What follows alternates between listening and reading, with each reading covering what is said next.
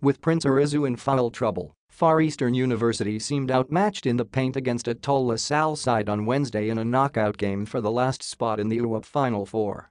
That was until Kevin Barkley Ebona stepped in. Just like his namesake Charles Barkley, the 6'5" Cebuano held his ground against opponents bigger than him to help the Tamaraws put away a 71-70 victory and seal a sixth successive appearance in the Final Four.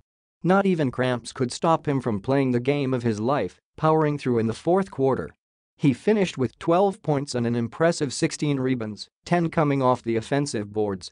Kailangan siguro ibigay yung best ko tapos anong task na binigay sa akin ni Coach Racela, sinuklian yung tiwala na binigay niya sa akin, Ebona said. Dalawang pa ko na ang nag-cramps, the 22-year-old forward shared.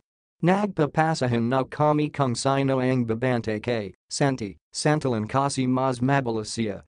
Inisip ko na lang siguro na wala ng bukas.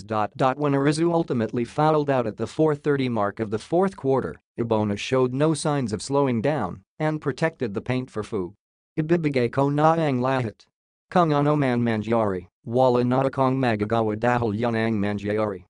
Basta at the end of the day, at least wala akong pagsisisihan, he said. His effort was greatly appreciated by no less than Tamaraws coach Racela.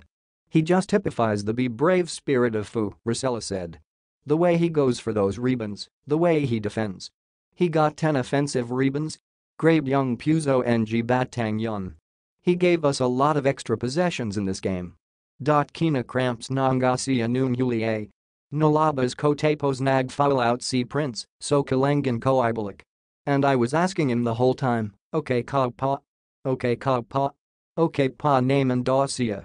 So ganun talaga yung puso niya, na kahit kina cramps na yun, hindi magpapapadali.